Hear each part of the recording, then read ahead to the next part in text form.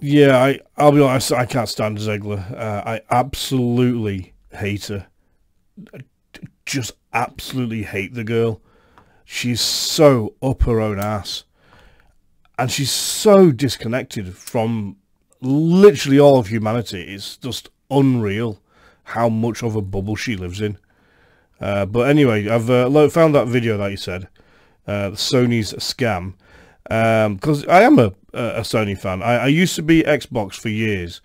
And when the Xbox One came out, it was so trash. And there were so many problems and bugs trying to play Call of Duty with it. I got so sick of I sold it and bought PlayStation 5. And it was strange because as soon as I started playing on the PlayStation 5, instead of me getting 1 or 2 kills, I immediately advanced to 7 to 8 kills in the exact same games. Because the bugs had gone. And then I found out, after I went to PlayStation, that there was a known issue with Xbox and Warzone on Call of Duty. That there was loads of bugs with it. So, yeah, Xbox, absolute trash. We'll never have one again. Yeah, indeed. But yeah, the Sony scam, we'll see what that's about.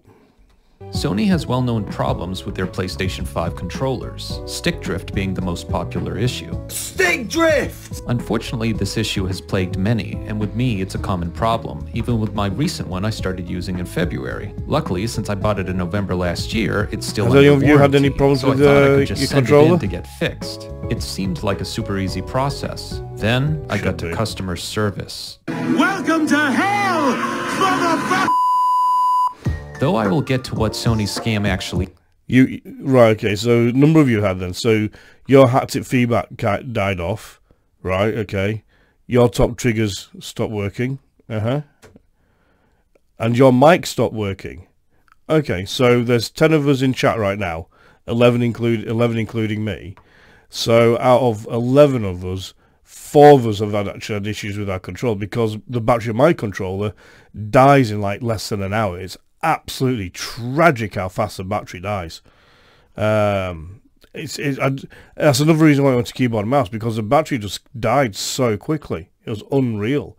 So that's 4 people out of them. That's nearly half. That's nearly 50% of people in this chat and everything right now that have had issues with their PlayStation controller. So it must be a very common thing. Guys, anyone else, if anyone else has had problems with your control, put your comments below. Let me know. I want to see who else has had problems with their PlayStation controller. I first need to talk about their customer service and how bad it is, because it does tie into my theory. It is so bad.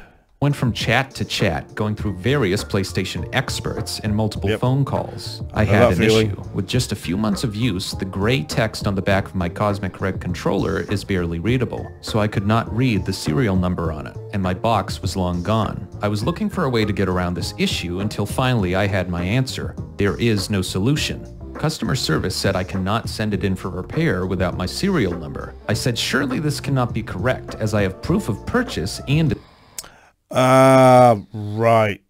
So his problem was the text had worn off on the back of his controller. They needed the serial number on the back of the controller. It had worn off. He couldn't give it to them. And therein lies the problem. But yeah, if he's got receipts for the purchase of it,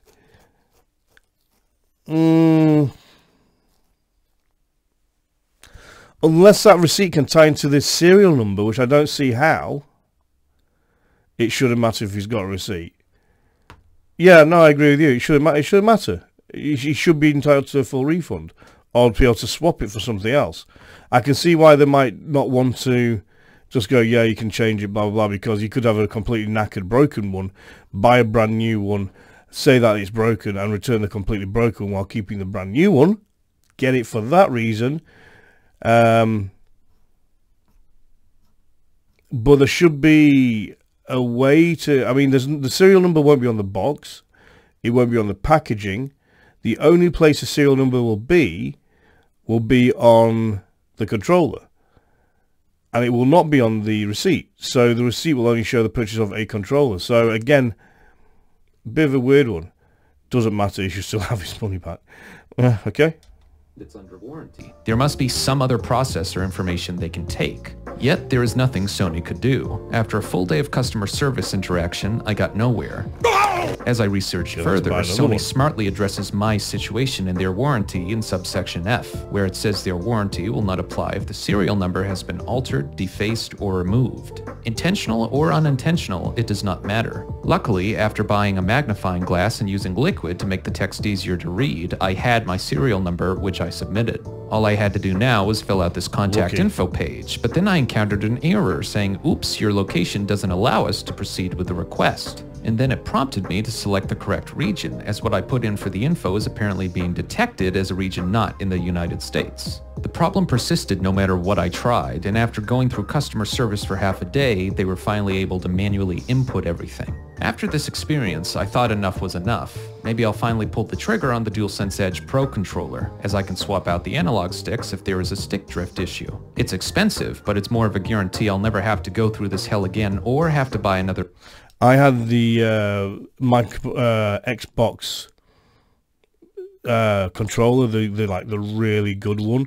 Loved it. Really, I wish I could have taken it over to the PlayStation. It was such a good controller. Really was. Their controller. And then with more research, it turns out the stick modules, which start at a grotesque $20 per stick, have been out of stock everywhere, all the time. At that moment, a realization set in. Sony is allegedly running the greatest scam ever. Sony has constructed a controller where a person cannot easily get to the analog sticks, arguably the greatest point of failure in a controller. Even after getting to the sticks, to replace or fix them would be even more difficult and risky. Doing this also voids the warranty if it's still under it. If you cannot fix the sticks yourself, then it leaves you with two options: get a new controller or have Sony fix it. If it's out of warranty, having Sony fix it is way too expensive, so realistically getting a new controller is what you would do. If it is under warranty, like mine, Sony has seemingly gone out of their way to make it as hard as possible to successfully submit a warranty claim. They do not fix common errors on their customers. It's an absolute scam. I'd agree with you. It does seem like Sony has thought in advance about this and gone, you know what, if we make it so hard for someone to get use the warranty, they'll just buy another product. That's another sale. That's more money. I mean, remember the memory expansion cards for the PlayStation ages back? Like, ludicrously expensive. Absolutely, like, stealing your money type expensive. And Sony's been done a few times for their practices. I think they've actually been done on the rights of people being able to return or get refunds for games. Because there was a load of issues that Sony went through with that. It actually reminds me, I bought Helldivers 2 because all my mates had it, so I bought Helldivers 2 and I installed it. I was on it for 10 minutes and there was a bug in my game, so I uninstalled it, installed it again, same bug, exactly the same way as before, couldn't get rid of it, so went straight to Sony and said, uninstalled the game again, went straight to Sony, said, "Hi, don't want this game," uninstalled it, it's faulty. And I spent a day trying to get my money back, £30 odd back, and I could not get my money back whatsoever. And then when I turned around to Sony, I said, right, well, I'll reclaim the money through my bank. They said, yeah, sure, you can do that. But if you do that, we'll block you from being able to ever buy anything ever again. So you have no rights. Be very careful what you buy with Sony. You can't buy a game to try it. Even if you buy a game and you have it on for 10 minutes and then install it and want your money back, you ain't getting your money back. So, yeah. Dodgy company. Very dodgy company. And I'm based in the UK, so I don't know what it's like for anyone else. Customer service site, which were problems years ago, and... You had loads of problems. Has anyone else had problems with Sony and customer services and things in general like that? Yes. I have. So it's not an uncommon thing then. They have you go in circles even with correct information. Shit, yeah. Ultimately, if you do not have everything they want in a process they made complex on purpose, you are out of luck. This then prompts you to take the easy way out and just buy a new controller. But hold on, my most recent controller is a newer release, being the cosmic red color. Yet they still have not fixed the stick drift issue, years after they received a class action lawsuit against them over this. So, just another problem with Sony. They have a class action. They have a class action lawsuit against them. Sony PlayStation 5 controller defect lawsuit dismissed. Oh, dismissed. The group plaintiffs want to dismiss the class Sony of selling PlayStation 5 controller defect controllers.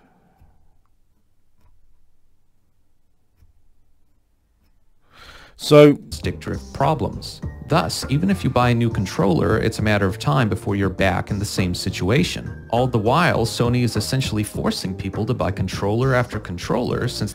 Yeah, and bear in mind, what, it's like 10 years between generations of new consoles. So if you had to get a new controller every year, which is feasible, completely feasible, that's, what, say, £70 for a legitimate PlayStation controller. So that's 700 quid. That's more. You'll be spending more on controllers through the console's life than the actual console cost to buy. Process terrible and won't fix the root cause of the stick drift issue. At this point, you are right where they want you. You either keep buying controllers or you spend 3 times the amount of money to get the DualSense Edge, which solves the issue. Except, brilliantly, it does not solve anything. In order to switch out the sticks in the DualSense Edge, you need to buy stick modules. These stick modules are out of stock everywhere, and in the past few months have only been in stock on the PlayStation website, where they sell out almost instantly. The reason this is happening is quite simple. Sony has not made nearly enough stick modules, and I would argue they've done this on purpose. The percentage of people with the Pro Controller is low, and because if someone goes, you know what, I'll upgrade and go to the really good Sony controller, then they'll go, that's brilliant. Thinking that, you know, if something goes wrong, I'll swap it out. They'll go on and they'll try and swap, buy the replacement part. Can't find it. Sold out. Look everywhere. Can't find it. Sold out. And then you're in a problem. What do? Either I try and continue playing with a controller that's really, really bad and is continuing to get worse while waiting for this part to come in, or do I go and buy another brand new controller for £70, even though I just spent £300 on this one? And most people will go, I'll keep on looking, and they'll keep on looking for the controller part that they need, to the point where the controller is so bad they have no choice but to go and buy another controller. And then you're going, well, I'm not going back to the big expensive controller because I can't get it fixed, so I'll just keep buying more controllers. So then you've done 70, so you've done PlayStation controller for 70, another one, upgraded, so spent 300 quid, can't get it fixed, then you've gone back to buying normal controllers. So instead of being going 70, instead of costing you £700, it's then actually being £1,000 because you dare to try and get the better controller to try and sort your issue out. So you're spending nearly double what you spent on the console. It is smart, really smart. The absolute beep duds, yeah. It makes sense. Scummy, yeah. drift usually occurs only in one stick. This means Sony really shouldn't have an issue keeping up with demand. So being constantly sold out seems to be a strategic tactic on Sony's end. Now, if you've invested in the Pro Controller and have stick issues, you either pay a huge premium on eBay for stick modules or do what Sony wants you to do. Buy another controller. It's a great scam. I mean business strategy. You do not fix a well-known issue, have horrible customer service and glitches preventing warranty claims, make people buy more flawed controllers, and have your premium controller not actually solve the issue because you chose not to make enough stick replacements. Pretty much the only meaningful accessory to the Pro Controller. I would love to be hopeful and say they'll fix the issue, that they are not actually scamming people. But given what's currently happening, it's just wishful thinking. We're more than halfway through the PlayStation 5's life cycle, and this problem still has not gone away or gotten better. If anything, it's... I'd say we're coming up to halfway through its life. Another year, maybe two, we'll be halfway through its life cycle. I mean, but bear in mind, we're about a year to maybe 2 years away from halfway through its life cycle. How many games have really been made just for the PlayStation 5 compared to how many games have been made for the PlayStation 5 and the PlayStation 4? Because virtually all games are still being made for PlayStation 4. what was the point even upgrading to PlayStation 5? Because the output for the PlayStation 4 and the PlayStation 5 are almost identical. It's very hard to tell the difference between a PlayStation 4, between a game running on PlayStation 4 and PlayStation 5. So what was the point? We've not really had any real games made for PlayStation 5. I mean, Call of Duty a year or two ago said that they're only going to make a game for PlayStation 5 going forward. They haven't done. They're still making it for PlayStation 4. Because they've still got, because they don't want to write off a huge base of a huge portion of the player base who are still on PlayStation 4. It was completely and utterly pointless upgrading to the PlayStation 5. It's a really powerful machine that's basically not being utilized at all, apart from a very few select games. Worse, Sony knows exactly what is going on and loves it. Unfortunately, that sucks for everyone else. Thank you for watching, and I'll see you all in the next video. Yeah, like I said, you're still on PlayStation. All right, out of the 11 people that are here now, how many of you are on PlayStation 5? I'm on Xbox. Okay, fair enough. So there's people on Xbox still, that's fine. Xbox X. Xbox 360. You're on Xbox 360? Really? Well, bit of a plug here. At 1,000 subscribers, I am giving away a PlayStation 1 S. So, guy with PlayStation 360, if you haven't subscribed, subscribe, mate, because you might win a PlayStation, an Xbox One S. Okay? Yeah, but there's 4 or 5 of us here that have PlayStations, and 3 of you had PlayStation 4, 2 of us have PlayStation, 3 of us, including me, PlayStation 5. So there's half of us are on PlayStation 4, half of us are on PlayStation 5. So, yeah, but I'll be honest, it makes perfect sense what he said. Perfect sense, and it does seem like an absolute scam, to be fair.